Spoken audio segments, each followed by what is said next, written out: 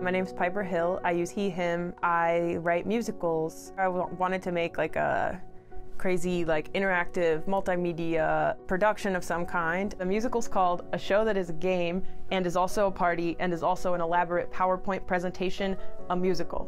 It was kind of just about the people who were in it and also the audience. Like we divide them into 3 teams and we travel to 3 different realms that they sort of choose by doing like an interactive map. I wanted some undergrads to be my collaborators and I wanted to pay them because I just remember when I was growing up, I didn't really realize that like art was a thing you could get paid for. The Alumni Research Award was in part used to pay the performers and the crew for their labor.